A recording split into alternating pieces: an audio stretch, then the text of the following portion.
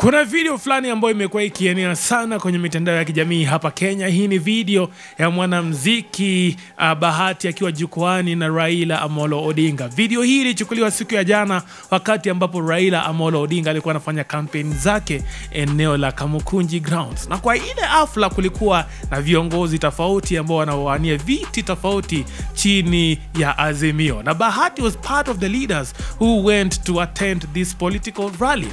Na pale jukwani tukamuona Bahati akiwa na Raila Odinga akiweza kujiintroduce kwa Raila, but it seems like Raila did not understand who Bahati is. Unamsikia kwa umakini Bahati akisema my name is Bahati, but eventually Raila ends up calling Bahati Matthew. Hebu tazama video hii kwa umakini. Matthew, kama jina yako imetajwa ukae chini, Jalango. My friend, mnaona vile Bahati paka pale amebaki stranded, wondering what's happening. Kwa sababu amejiintroduce kama Bahati, but Raila doesn't even recognize who Bahati is. To an extent that Bahati is left there wondering, ikabidi tu awevia tu watu pole pole. And the next after Bahati was Jalango. Without Jalango introducing himself to Raila, tayari Raila alikuwa shamtaja kitambo akisema Jalango. Now it seems like Raila and Jalango are very close. Now on this side ni kama Bahati ashikanishwi na Raila who Bahati is to Raila. Kumbuka kwamba Raila and Bahati released a song few weeks ago. Actually a few months ago. Huu ni wimbo ambao Bahati amemsifia Raila akidai kwamba Raila is the current fit presidential aspirant mwenye anafaa kuongoza Kenya. Ukisikia wimbo huu unaoitwa Fire, Raila amesifiwa na Bahati sana. Now come on stage unapata kwamba Raila ni kama shikanishi, Bahati ni nani? Na ukiangalia tu wimbo ambao Bahati alifanya na Raila, unamuona alikuwa na Raila kwenye ile video. I think walikuwa wameshajuana zaidi. But the question is, how come Raila doesn't recognize Bahati on stage to an extent that anamuita Matthew instead of his name Bahati? Kumbuka pia Bahati amekuwa akifuatwa na mazingaombwe tangu atangaze kuwania kiti cha ubunge eneo bunge la Mathare.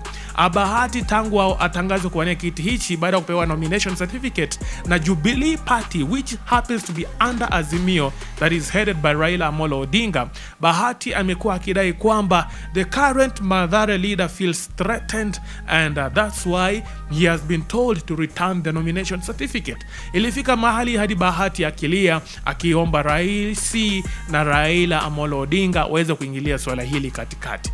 And eventually we saw Bahati receiving back his nomination certificate, and he will be vying for the Mathare parliamentary seat under Jubilee Party, which happens to be under Azimio.